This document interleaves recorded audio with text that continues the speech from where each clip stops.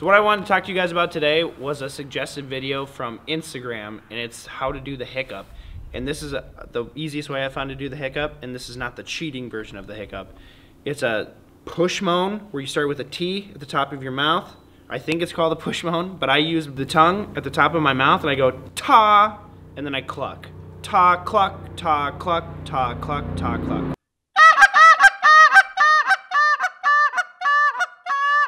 So what I'm doing when I'm doing that is I'm starting with the tongue at the roof of my mouth and going ta, cluck, ta, cluck, ta, cluck.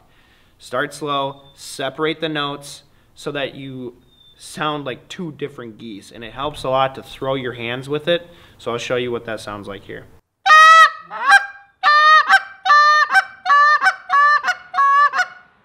To sound like two different kinds of geese.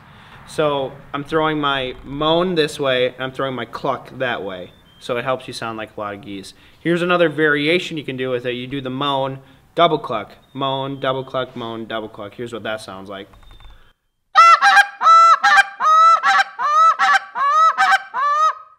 That sounds like more geese.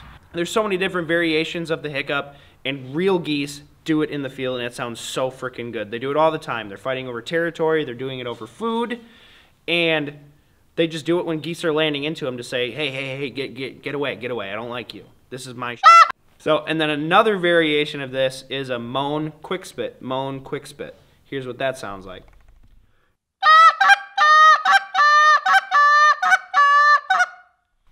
That's one of my favorites, and that's just being really, really aggressive. And when you can do this note properly, I've found that you can get really stupid fast with it. And I talked about it in building speed in a goose call, but here's how you actually do the hiccup. And this is technically I'm doing a quick spit, but it's just faster than doing a cluck. Here's what that sounds like.